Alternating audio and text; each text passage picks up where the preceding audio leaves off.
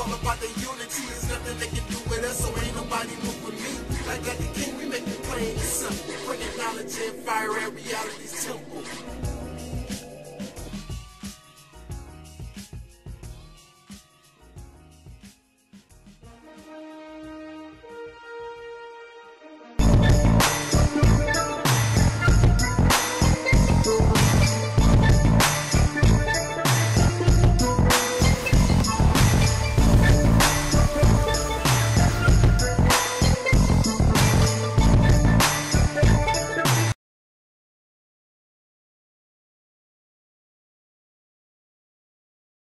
I just told you a little while ago, these leaders that they call leaders, this included Lena Horne, this included Dick Gregory, and this included comedians, comics, trumpet players, baseball players. Show me in the white community where a comedian is a white leader. Show me in the white community where a singer is a white leader, or a dancer or a trumpet player is a white leader. These aren't leaders. These are puppets and clowns.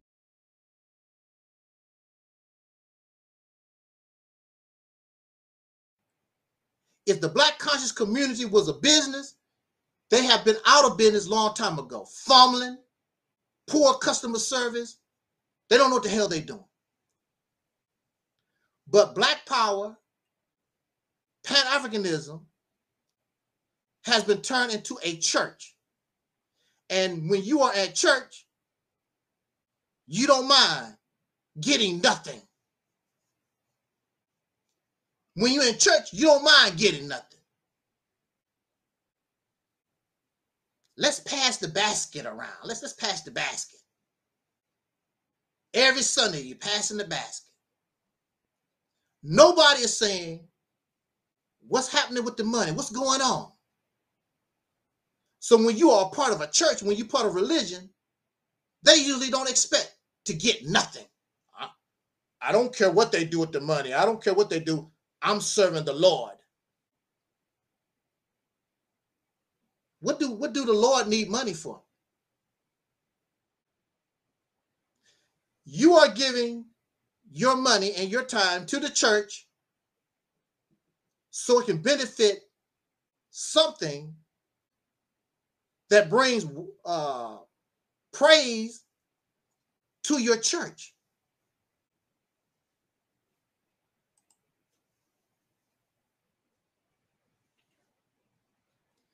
So all this blackity black, black power, black first, the Hebrew Israelites, the black Muslims, all this blackity stuff, it's nothing but church. And when you are in church, you expect to get nothing. So people will ask me, why am I so upset with Louis Farrakhan and the Nation of Islam? I'm upset because I thought it was not church.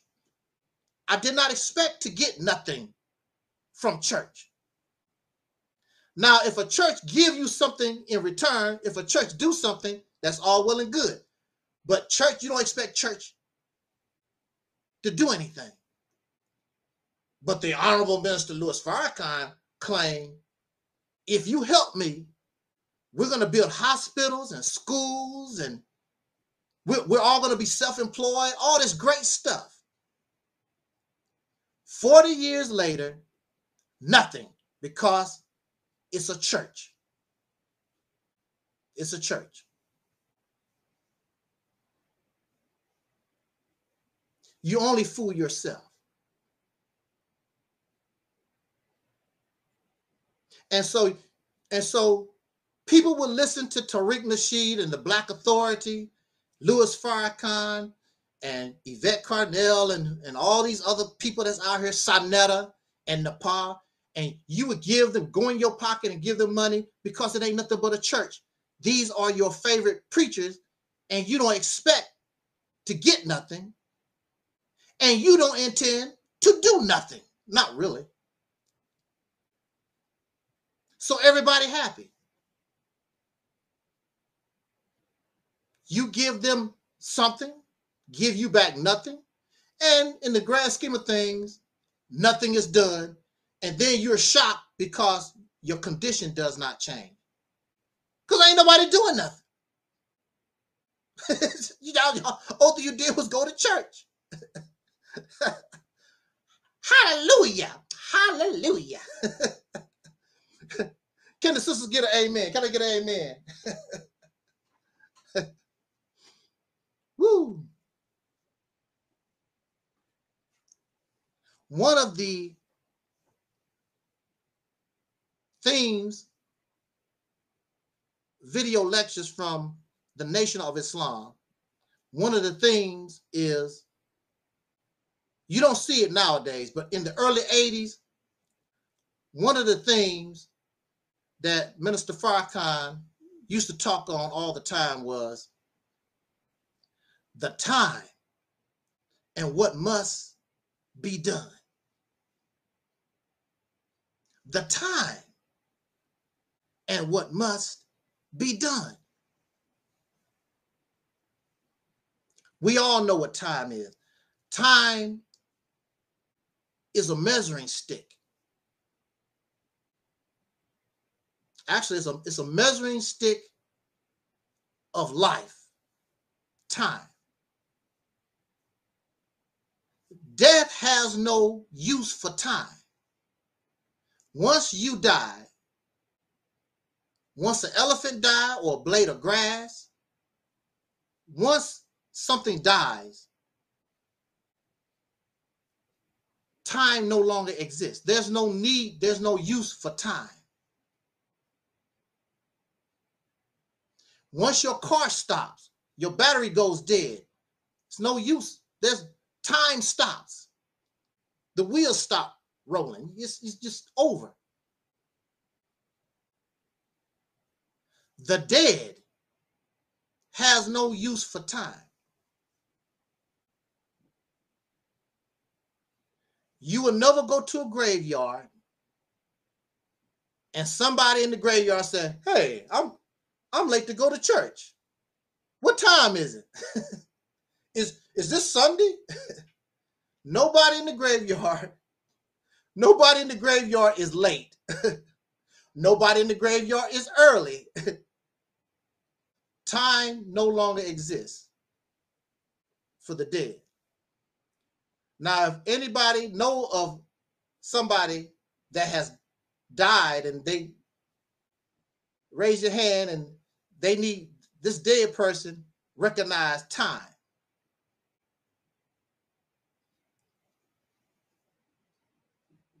All life on this planet, whether you like it or not, you're going to respect time if you are alive. Certain animals, there's a breeding season. If you don't breed, you have to wait till next season. We have winter, a change of seasons, time. We have winter, fall, spring, summer, time, season, in the time. If you do not do things in the proper time, you'll get caught up.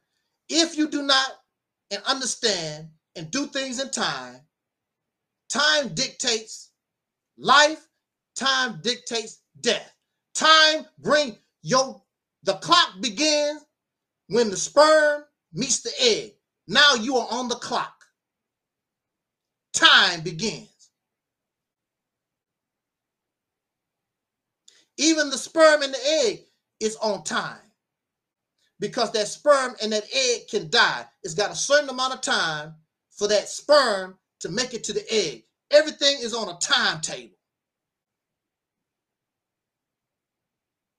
So the theme is the time and what must be done. Because if you don't do things on time, if you don't act appropriately, then time dictates whether you live or you die. The time and what must be done. So the sperm meets the egg on time. On time, 9 months. What must be done? What must be done is the woman has to get ready to bring in new life. What must be done? call the doctor, boil the water, whatever it is. That's what must be done because of something that happened in the past, in a past time. Now you're bringing new life into the world. What must be done? What must be done? Now the baby comes and you bring the baby. What must be done? I must take this baby and put it on my breast. That's what must be done. I got to change diapers. I got to feed baby clothes. What must be done on time? Even in your development stages, everything, there's an order to our development in the womb. And they must be done on time. If it's not done on time, then you will have a baby with deformities. You will be born with no arms, no legs. Some people are born with no brain, a little tiny stem. What happened to the brain? Everything must be done on time. If it's not done on time, you're going to have problems. You're going to have deformity, abnormalities, or death. Has to be on time. Now, the so-called Negro, the Black American, and many of these black people will say this. Well, you know, the Black American, the so-called Negro, is deaf, dumb, and blind. That's what we're told.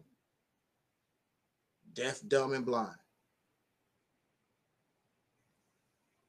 Mentally dead.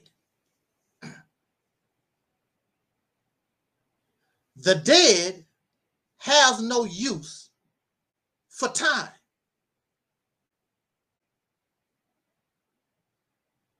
Some of us, we ride the bus or the subway. You and I both know that you have to be on time. The bus arrives at 7:30. You need to be there at 7:15. You need to be at the bus stop at 7 o'clock. The bus arrives at 7:30. When you get there at 7:35, 8 o'clock, don't expect the bus to be there. It's going to leave because you were not on time. You know the schedule. You know that you need to be there at 7:30 for the 7:30 bus. Not 7:35. Really not 7:31. You're supposed to be there at 7:30.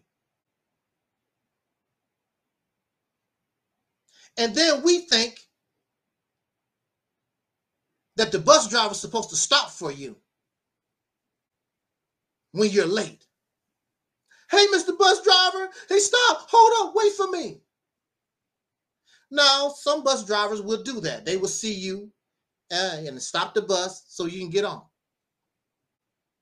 They're not required. You're the one that's late. The bus is on time. The time and what must be done. What must be done? Get your happy ass out the bed.